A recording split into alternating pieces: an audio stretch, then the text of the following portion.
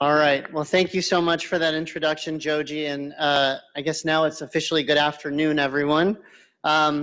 Presenting at THI Grand Rounds is really an honor for anyone, but is particularly special for me because just 6 years ago, I was a fellow in the audience, watching folks lecture up here. So this is really an honor for me.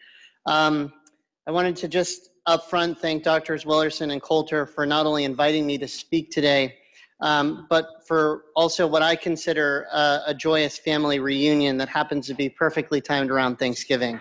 So many thanks to them. Like any good family reunion, I think it's pretty important to reminisce about the past before we get to present business. So first and foremost, I'd like to acknowledge the visionary leaders that made this place and my training here specifically possible, the late Dr. Cooley and Dr. Willerson. During my 3 years here, Drs. Coulter and Steinbach shared their incredible knowledge of echo and clinical cardiology with me, and we published some really great papers together. So I just wanted to say thank you to both of them for their mentorship. One last thing, there are the boots. So these just aren't any boots. They're the only ones in the world that are laser engraved with the THI logo, thanks to Joji and Steve. And I'm proud to say that I wore those boots traveling to Houston yesterday, to dinner with Joji last night, and I'm absolutely wearing them right now. So thanks, Joji, and thanks, Steve. All right, so I think that's enough reminiscing, though I do promise a few more good pictures during the talk. As great as it was being here at THI, as Joji mentioned, after fellowship in 2013, I went to the Brigham and Women's Hospital in Boston to learn from this man, Marcello De Carli. Today, I want to share with you what I learned from him, the research that we conducted together, and how we think our findings will help drive new paradigms to treat coronary artery disease. So toward that end, here are the topics that I'd like to cover in my talk today. First, talking a little bit about the quantitation of absolute myocardial blood flow and coronary flow reserve, or CFR, as I'll mention to it during the talk, from dynamic myocardial perfusion PET images. Second, we'll talk a little bit about how CFR compares to invasive fractional flow reserve measurements, and why there's an expected imperfect correlation between these measures. Next, I want to talk about CFR as a powerful independent predictor of adverse cardiovascular outcomes and as a potentially useful tool to guide clinical management. And then I'll just give you a sense, at least at the end, about where we're going to go next with this information, from transitioning from what we're calling coronary flow reserve to coronary flow capacity, and how that might even improve what we've done so far. So, when I arrived in Boston, Dr. De Carli had already established a robust PET myocardial perfusion imaging program. And I'm glad to see, actually, coming here today, that a similar program was started in 2013 by Drs. Moore and Ford here. One of the unique advantages of PET MPI over traditional SPECT MPI is that you can acquire these dynamic images that you see here with relatively high spatial resolution. And just to kind of orient you to what you're seeing there at the top of the screen, so you've got either rubidium-82 or N13 ammonia as your radiotracer, and you're injecting it into the blood pool, and that's what you see at the beginning of the loop. As time goes on, that tracer goes from the blood pool into the actual myocardium. And it turns out that what you're seeing qualitatively here can be translated into quantitative data that you see on the right that I'm going to highlight on the next slide. So what you're seeing on the right-hand side of the slide with those graphs, in green is the tracer activity in the blood pool, which, as you can expect, has a spike very early on at both rest and stress. But as time goes on, that tracer then falls out of the blood pool and gets into the myocardium, as we saw on those qualitative images before. Well, these time activity curves can actually be made for each segment of the LV myocardium. And as you see on the left here, that can actually be turned into absolute myocardial blood flow in terms of milliliters per minute per gram of myocardial tissue. And you can do that not only over the entire LV, which is designated by the TOT line at the bottom, but you can actually do that for each specific coronary artery territory, the LAD, the left circumflex, and the RCA. So coronary flow reserve, which is the last column that you see on the right, is really your absolute stress flow divided by your absolute rest flow, or stress over rest. So, you know, Dr. Moore's in the audience, and he and I and Dr. Ford probably think that's pretty awesome on its own. And thank you for coming, Dr. Moore, to this talk. But Steve, the Scotchmaster jogger, isn't as easily impressed. As a true interventionalist and as an acolyte of Dr. Fish, he doesn't really believe anything unless it's been vetted with a catheter. So let's see if we can convince Steve and Dr. Fish. So these two studies, these two different graphs are from two different studies, but they show essentially the same thing.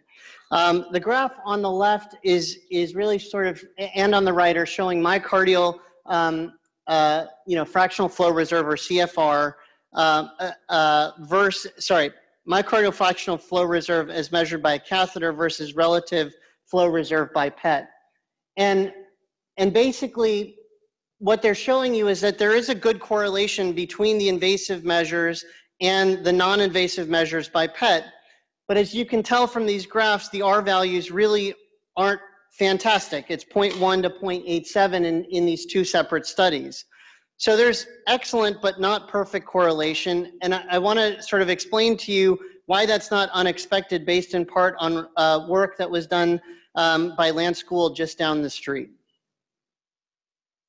So as shown here by Dr. Gould, a discrete epicardial coronary artery stenosis of greater than 70%, as you might expect, typically causes both an abnormal invasive FFR and an abnormal non-invasive CFR. But if you don't have a discrete stenosis, and instead if you have diffuse narrowing, then what you're going to see is that the CFR by PET can be reduced, but there's only a minimal fall in segmental pressure gradient, or FFR, for any segment of the artery, because there really is no discrete stenosis that's causing a specific discrete pressure drop. And so, you know, this slide also by Dr. Gould goes a little bit further, and I think is really sort of explanatory about why CFR by PET is truly powerful. So it not only integrates, so on the top you've got blood flow in a normal artery and a CFR of 4. Now, in the second diagram, you've got that scenario where you've got a discrete epicardial stenosis, and both of them, the CFR and the FFR, would be abnormal. In the third depiction, you've got the CFR showing that it's abnormal, but the stenosis may not actually be hemodynamically significant and may not cause a drop when invasively measuring by FFR. So that's all what I've told you before as well, and this is just a different way of depicting that. As far as diffuse disease, like in number 4, CFR will pick that up, but FFR won't, because again, there's no pressure drop. Now what's really interesting is that the difference between 5 and 6 is arterial remodeling. So CFR can pick up the difference between number 5 and number 6, where 6 is the artery remodeling and the CFR is actually relatively preserved, whereas without the remodeling in number 5, it's still low. And so that's the real advantage of CFR as far as the epicardial coronary arteries are concerned. But it integrates one more thing. And that's really seen in this remarkable pathology slide, which is that the microvasculature actually comprises the bulk of the vascular volume and the resistance in the myocardium, not the epicardial vessels. Yet for the past 50 plus years, we focused the vast majority of our research and in terms of how to diagnose and treat epicardial coronary disease. PET-derived CFR, on the other hand, incorporates the hemodynamic effect of all of this microvascular disease that might be occurring as well across the entire LV, and therefore has the potential to radically shift our thinking about the prognosis and treatment of coronary disease. And I want to show you now some data to back up that claim. So these are some seminal data by my colleague Venkmurthy and Dr. DeCarli that were published before I arrived in Boston. And these data are really the first to show that diffuse atherosclerosis and microvascular disease have an independent and incremental effect on outcomes in patients with CAD. So just to walk you through the slide. On the x-axis, you've got the degree of ischemia. On the y-axis, you've got annualized mortality and then tertiles of CFR from the upper to the lower tertiles. So as we kind of all know from just regular PET perfusion or SPECT perfusion, the degree of ischemia that you have on relative perfusion images determines whether or not you have higher risk or lower risk. But what's really interesting about this slide is the people that have zero ischemia, 0% ischemia, so just look at that column. If you're in the lower tertile of CFR versus the upper tertile, the difference in risk is absolutely impressive. And so people that don't have ischemia by traditional perfusion measurements might actually still have risk. And we think that that may be because they either have diffuse atherosclerosis or they have microvascular disease that's not really as prominent in their epicardial vessels. So in extended follow-up over 3 years, there's a clear difference in cardiac mortality between all 3 tertiles of CFR. And this is even after adjustment for age, sex, diabetes, LV ejection fraction, some stress score, which is a summary measure of ischemia and scar on myocardial perfusion imaging, and other covariates. So you can see from here that there's actually a 5-fold difference in mortality between the lower and upper tertiles of CFR, even as you follow these patients out for 3 years. So finally, and most importantly, so that's nice from a prognostic perspective, but from a clinical perspective, why does CFR matter? Well, these are net reclassification data that really show that CFR adds incremental value to traditional risk stratification, including clinical risk factors, LV ejection fraction, and some stress score. So on this slide, I want to point you most importantly to that intermediate risk group, which is the group that sort of is the hardest to understand and test and treat. So when you look at those people who are intermediate risk by traditional risk scoring, if you incorporate CFR, about 50% of those people can be net reclassified into low risk or high risk, and only 50% of them stay in intermediate risk. And most importantly, if that group that's in red is down classified, then maybe we don't necessarily have to treat them the exact same way as we do the other folks who are truly intermediate or high risk. And that's on the order of 17, 18% of folks. So Venk and Dr. DeCarli next focused on the prognostic value of CFR in what we traditionally call a high-risk population, patients with diabetes. So this slide demonstrates their findings. So what I want to sort of do is move you from left to right.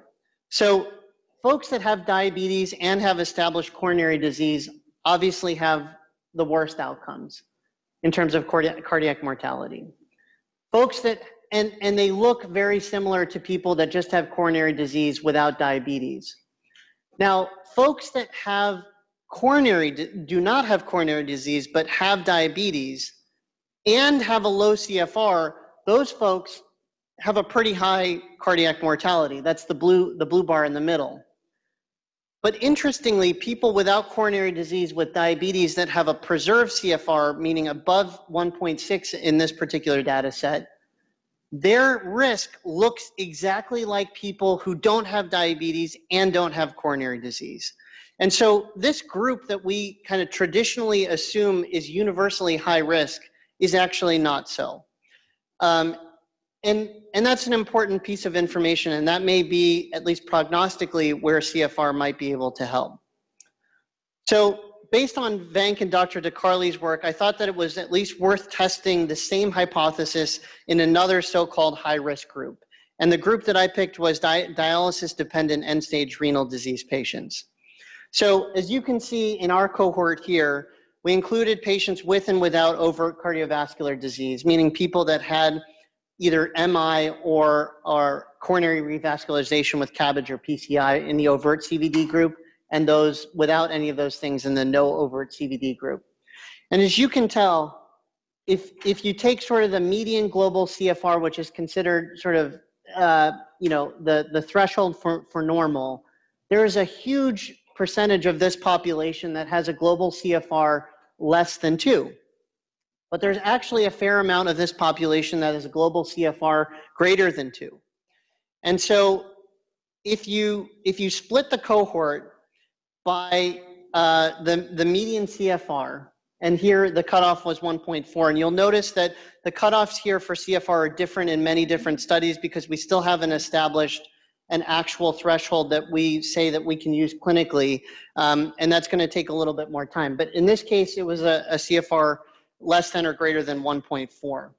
So just like Venk found in the diabetes population, in the ESRD population, we found the same display in risk, that those that had preserved CFR ended up doing better than those that had reduced CFR.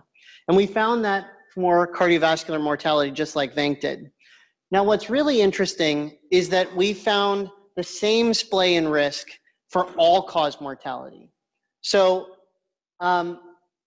obviously folks with end-stage renal disease often die of cardiovascular disease. We didn't really expect this to be true for all-cause mortality, and it ended up being that way. So we think at least that this is pretty powerful stuff. And in addition to those sort of unadjusted curves, this is now full adjustment for age, prior coronary disease, including revascularization, total ischemia and scar burden as some stress score. Even after accounting for all of that, as you can see highlighted in the red circle, CFR remained an independent predictor of all-cause mortality. And again, pretty remarkable sort of that even after you account for all of those other things, that this still comes out as independent. So my colleague David Cheriton and I then asked if our findings would hold up across the spectrum of chronic kidney disease. And it turns out, as you can see in this slide, that they do. So, the dialysis cohort on the far right is similar to the one that I had, but looking at stage 0 through stage 5 CKD, you can see that based on CFR tertile, for the most part, there's a gradient in risk associated with the CFR. And so we really think that this is a robust measurement in several different patient populations that can help us prognosticate risk better than we currently do. And so in the years since I completed my advanced imaging fellowship and left for Brown, Dr. DeCarli's fellows have continued to put out similarly powerful data in numerous other patient populations. They've done it in folks with obesity, they've done it in patients with heart failure with preserved ejection fraction, and they've done it with patients even with aortic stenosis. Hopefully at this point, I've got at least a few of you thinking that CFR is a precise, reproducible, quantitative imaging biomarker of cardiovascular risk. So let's see if we can get Joji on board with some even more intriguing data that suggests that CFR might actually have far more clinical utility than simply improving prognostication. I don't know if Dr. Coulter's here, but she's done some fantastic work to promote women's heart health, and I think she'll appreciate these next couple slides. So one of my co-fellows at the Brigham, Viviani Ticchetti, has done outstanding work to show that CFR can actually be leveraged to better understand the pathophysiology of CAD. In this study, which I was fortunate to be a part of, we showed that men with low CFR tend to have, and so just focus on the far right there, men with low CFR, so this is a whole group of folks with low CFR, meaning less than 1.6 in this cohort.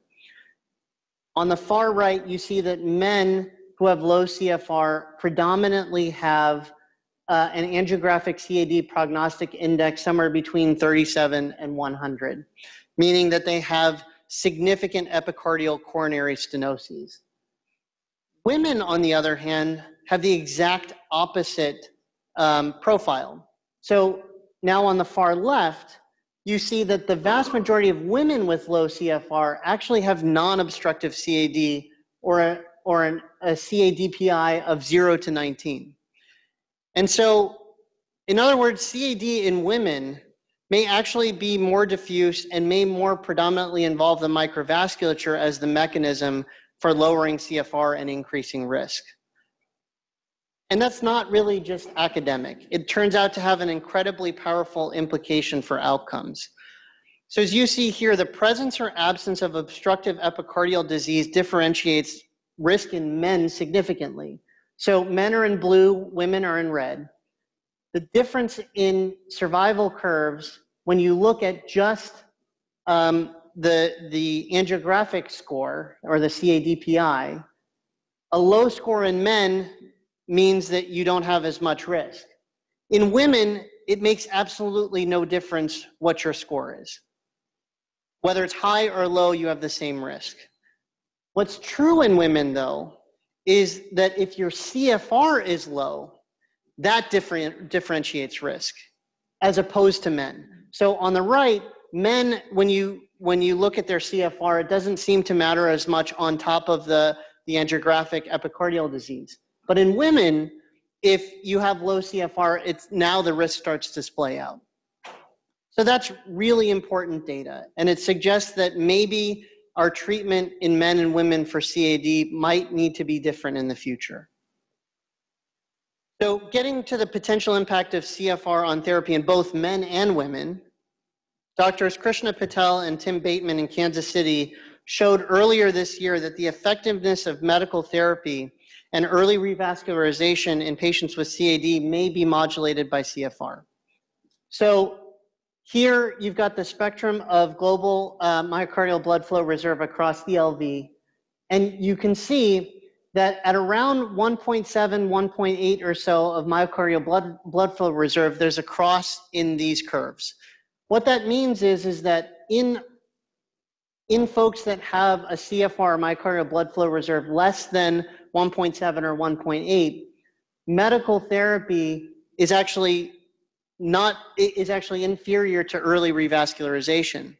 But in folks with a myocardial blood flow reserve greater than that, the curve switch, and now medical therapy is actually associated with better outcomes than early revascularization. Now, we're gonna, today and tomorrow see some things at AHA from the ischemia trial that will help add to these data. But my point is that this is pretty provocative, and it again means that maybe treatment for CAD shouldn't be uniform for everybody. And maybe CFR is one of those ways that we might be able to differentiate folks.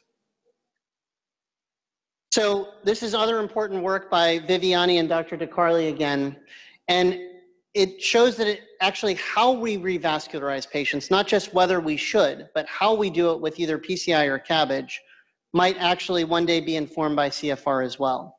So the left half of this graph is really what you've seen before, right? So that when you have high CFR or preserved CFR, your risk is not particularly high. But when your CFR is low, then things start to matter. So if your CFR is low and you end up getting PCI, yes, your risk is reduced. But if you end up getting, quote, total revascularization with CABG when your CFR is low, now your risk is significantly reduced. And so maybe in patients with low CFR, PCI may not be as effective as CABG. And again, that may mean that the way that we offer things to folks that have low CFR and CAD may be influenced by some of these data. I'm not saying that definitively, but I'm saying that at least these data are suggestive that we might need to change some of our treatment paradigms. So I've shown you some data that CFR can augment our understanding of CAD pathophysiology and may soon be incorporated into CAD treatment algorithms. Now I want to show you some data that peak myocardial blood flow, so again, not CFR, but peak myocardial blood flow from PET, can be leveraged to completely shift an entire classification system. So This is the 2010 ISHLT nomenclature for cardiac allograft vasculopathy. As you can see here, between CAV 0, 1, 2, and 3, essentially all of these categories are dependent on invasive measurements from catheterization. And folks like Joji know this very well, that you end up having to cath these folks over and over again if you suspect that they've got allograft vasculopathy. Only recently has this classification now added this bottom line about using some echo measurements like EF and other measurements from right heart cath to sort of add to those invasive angiography measurements. So one question that we had was, can we improve on that? So Paco Bravo, another imaging co-fellow of mine at the Brigham, I and others in Dr. DeCarli's lab sought to create a completely new non-invasive classification for cardiac allograft vasculopathy. So I'll walk you through the algorithm that we came up with. So we said, okay, you start with your myocardial perfusion PET, and you actually pay attention in this case to the perfusion imaging. Does the perfusion, is it completely normal or is it abnormal? If it's normal, then the next thing that you look at is peak myocardial blood flow. Is it preserved? In which case, that's the equivalent of what we call the CAV 0, not significant, or is it reduced? And if it's reduced, then you look at the ejection fraction, whether it's above or below 45%. If it's above 45, then you call that mild CAV or CAV1. And if it's less than 45%, we actually classified that as CAV grade 2 or 3 or moderate to severe CAV. That's the left side. The right side, in the abnormal group, if you've got single vessel disease in terms of where the perfusion abnormalities are, or multi-vessel disease, matters. So if it's multi-vessel and you've got abnormal perfusion, then you just say that they've got moderate to severe allograft vasculopathy. If it's only single vessel disease, you again go back to the peak myocardial blood flow, less than 1.7 or greater than 1.7. Again, preserved, probably mild. If it's not preserved, then you again end up in that moderate to severe category. So it's nice to have an algorithm, but now you got to prove that it actually works. So here's what our survival curves looked like. So PET CAV, either not significant or mild, pretty good prognosis. If by our algorithm you ended up in the CAV 2 or 3 category by PET, your prognosis was significantly worse. So that's nice, but it doesn't really speak to whether or not this is any better than our current algorithms or even comparable. So just for reference, this is what the curves look like when you use the invasive current standard. So again, CAV 0 and 1 are very similar to each other and have relatively good prognosis. It's really CAV 2 and 3 by the invasive measurements that really have the worst prognosis. Now I want you to focus really on that first 0 to 3 year follow-up on the right versus what we showed. And you'll see that the numbers are almost exactly identical, right? So in the CAV 0 and 1 group at 3 years, you might have somewhere around, a freedom from MACE of around, 85, 90%. Whereas those in the CAV2, CAV3 category are now sort of around the 40% of them have had some sort of MACE event. So if you take those numbers and then transpose them, they look almost exactly like the data that we're showing for PET alone. So why does that matter? Well, if we can get away with not invasively cathing all of these patients, and we can get away with a non-invasive test that gives us the exact same prognostic information and might be able to drive our treatments the same way, then why wouldn't we do the non-invasive test? The only real sort of advantage of the invasive procedure at that point is that if you wanted to do a biopsy, you could do it at that time. But again, maybe biopsies should be driven by non-invasive measurement first. And if you have a normal CFR and you have relatively little perfusion defects, then maybe you don't need to do the biopsy. okay? So we think that's pretty exciting. So what's the next evolution? And this is the last thing that I'll talk about, and then I'd be happy to take questions. So although what I've shown you is certainly exciting and important, I think, and Dr. DeCarli thinks, and actually Dr. Gould thinks, that we might actually still just be at the very beginning. These data are from Ankur Gupta, yet another one of Dr. DeCarli's fellows. And this is really important data. It shows that combining CFR with stress myocardial blood flow actually differentiates risk better than either one alone. And so just looking at the graph on the left, the 4 quadrants, so in red, you've got low stress myocardial blood flow and low coronary flow reserve. It turns out, as you see on the right, that red group is the group that actually has the highest risk. And if you move over to the yellow group, which based on all the other data that I was telling you before, they have low CFR, so we would have said before that they have universally the same risk as the people in red, but it turns out that they don't. And the reason that they don't is because they have preservation of the ability to augment their flow at stress. And so their coronary health in those folks is probably better than the folks in red. And it turns out that they actually have significantly less risk than the people in red. So even amongst what I've shown you, there is a differential in risk. What's also really interesting to me is that amongst people who have, quote, normal coronary flow reserve, the same thing is actually true, that preservation of your ability to maximize your blood flow at stress, meaning now the green versus the red boxes and the green versus the blue and the green versus the blue on the right, there's still actually a significant difference in risk. So we think at least that all of the data that I've shown you is important, but we may still have quite a ways to go in terms of truly understanding PET CFR, myocardial blood flow in absolute terms, and its importance on risk.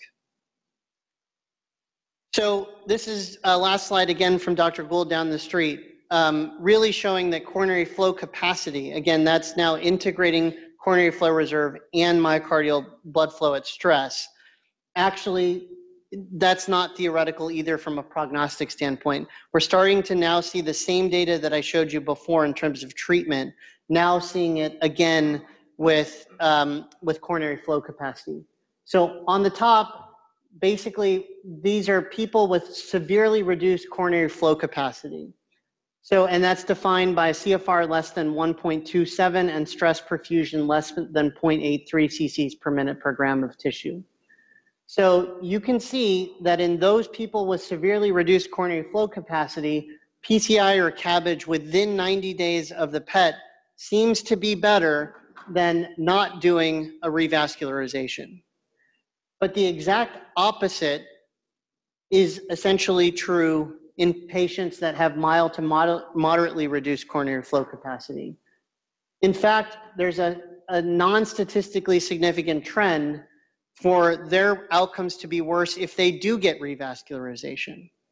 And so, again, we're starting to get a little bit better in terms of our risk differentiation, and it may have huge impact on terms of our therapies. So, in summary, dynamic images from myocardial perfusion PET offer the opportunity to quantify absolute blood flows across the entire LV. PET-derived CFR is a non-invasive, precise, reproducible, well-validated measure of total coronary health. In the absence of obstructive epicardial CAD, it uniquely allows us to quantitate diffuse atherosclerosis and microvascular disease. In the many clinical populations that I've shown you, PET-derived CFR has been shown to be an independent and incremental marker of cardiovascular risk. And emerging data now suggests that PET-derived CFR and coronary flow capacity may be useful in improving our understanding of CAD and its treatment, and coronary flow capacity may be a more powerful risk discriminator than CFR alone. So hopefully I've given you guys a few pieces of new information. Before I finish, I want to acknowledge a few special people. First, my wife, Shipra, for her unwavering support through the inevitable ups and downs that come with an academic career, and for taking care of these two little people while I'm here with you. Sanavi is our 4-year-old daughter, and Suvin's our 2-year-old son. And no matter what I've done in research or what I do in my career, these two will be my greatest achievement. I also want to acknowledge some folks here. So again, Dr. Willerson and Dr. Coulter for inviting me to give this talk. Dr. Coulter and Dr. Steinbach for being phenomenal mentors and making sure that I was well prepared to do the work that I did after I left. Dr. DeCarli for all of the guidance that he gave me for the work that I highlighted for you, and all of the other fellows that he's trained. I want to thank Joji and Du for their warm hospitality. Their kids are awesome, and I enjoyed playing with them yesterday. And I look forward to tonight at your house as well. The boys and now the men of GCG, Steve, Chevik, Ali, and Angelo, and I want to thank Tracy and Carrie for setting everything up for me today. Thank you all so much for being here and making this a really great homecoming. Thank you.